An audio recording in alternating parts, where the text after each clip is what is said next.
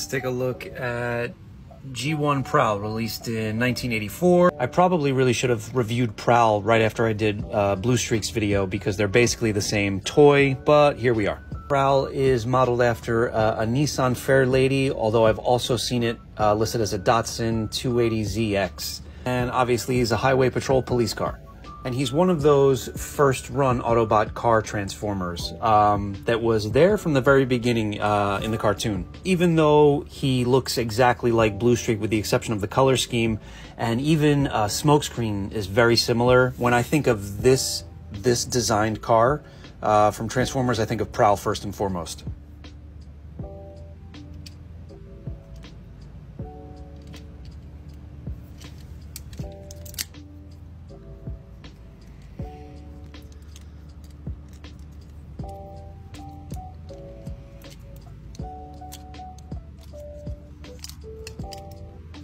What am I hitting here?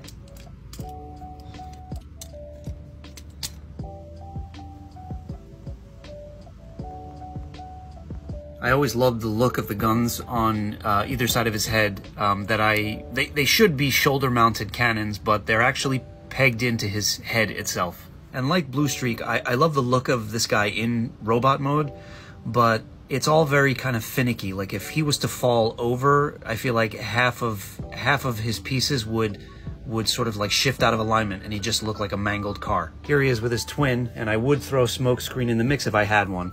I didn't have Prowl as a kid, but I have a feeling I'd have an issue with how finicky he is and how difficult it is to sort of keep him in full robot mode. However, now as an adult collector, he does look excellent on a shelf.